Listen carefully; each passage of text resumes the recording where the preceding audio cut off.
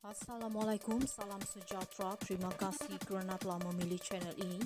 Jangan lupa tekan butang like, komen, subscribe dan share untuk Hina Agung, Sanusi kebal sebab belajar ilmu kunci sendi. Menteri Besar Ketek Kedah, Datuk Seri Sanusi Maknor nampaknya sangat kebal bila bertindak mempersoalkan tindakan Duli Yang Maha Mulia yang di-Pertuan Agong menitahkan pembentukan kerajaan perpaduan. Ada suara nakal netizen mengaitkan kekebalan Sanusi adalah kerana beliau telah belajar ilmu kunci sendi yang pernah beliau sebut di atas pentas ceramah.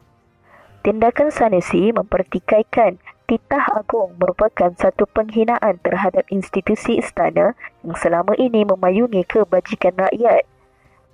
Beliau juga seolah mahu memberi gambaran bahawa YDP Agong hanya memilih pembentukan kerajaan perpaduan tanpa berbincang dengan pemimpin utama parti politik selepas keputusan PRU15 yang menyaksikan tiada satu parti memperoleh majoriti mudah 112 kerusi membentuk kerajaan. Amatlah malang bagi PAS dan Perikatan Nasional mempunyai seorang pemimpin yang tidak dapat menjaga pertuturan dan berlaku biadab terhadap istana dan YDP Agong hanya kerana kempen pilihan raya negeri. Dipercayai, Sanusi sebenarnya berada dalam tekanan apabila digambarkan tidak lagi akan diberikan jawatan Menteri Besar Kedah selepas satu kompromi politik tertinggi dalam Perikatan Nasional tercapai. Desas-desus kembalinya Mukris Mahathir bertanding di Dun Kedah sudah mula kedengaran. Malah susun atur kedudukan PAS Kedah dalam Perikatan Nasional dipercayai akan berubah.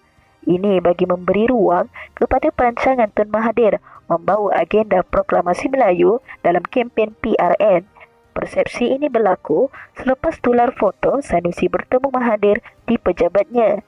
Tidak mustahil Sanusi turut menuntut cara-cara berlaku biadab terhadap institusi istana seperti mana Mahathir lakukan. Mahathir sendiri telah menunjukkan belang beliau terhadap institusi istana sehingga diambil keterangan oleh PDRM. Ini semua kononnya kerana mereka merasakan sokongan kuat orang Melayu sudah berada bersama mereka dengan adanya proklamasi Melayu yang akan digunakan sepanjang kempen PRN. Sewajarnya, pengundi sudah boleh menilai pihak mana yang berpegang kepada perlembagaan Malaysia dan pihak mana yang hanya menunggang perlembagaan untuk kepentingan parti politik.